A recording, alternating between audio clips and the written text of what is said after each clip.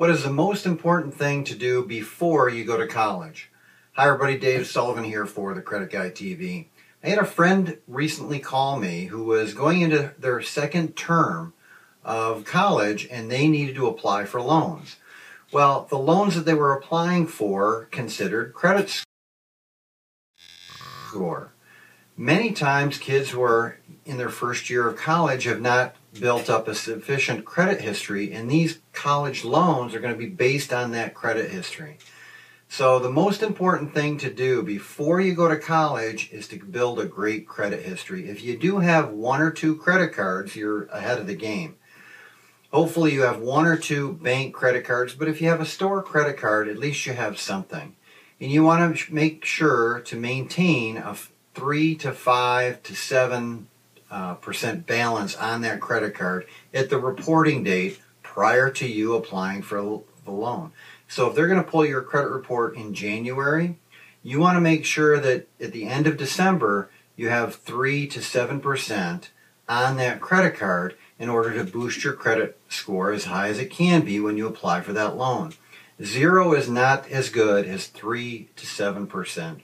Really, 5 to 9% is what I've been saying in the past, but 3 to 7 is a more cautious way, especially if you only have a few credit cards and they're small balances. You really want to be at the lower end of that. So that's why I'm saying now 3 to 7% rather than 5 to 9.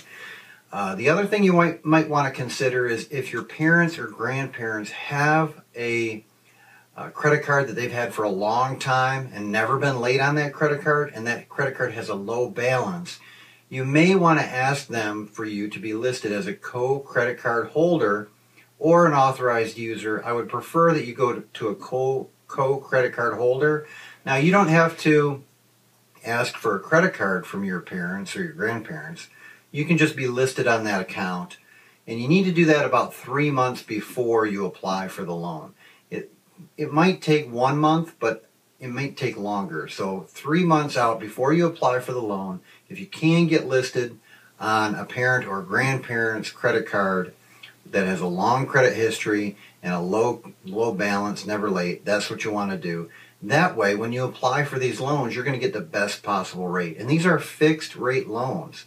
So you're going to apply for a loan right now that you're probably going to have to start to pay back. And if you have not built up a sufficient credit history, you're going to be penalized because you don't have that great history. So build up the credit history a little bit before you apply for those loans, and there's a few things you can do right there. If you want more advice on how to improve your credit score, go to my 6 steps to a better credit score at getloanready.com.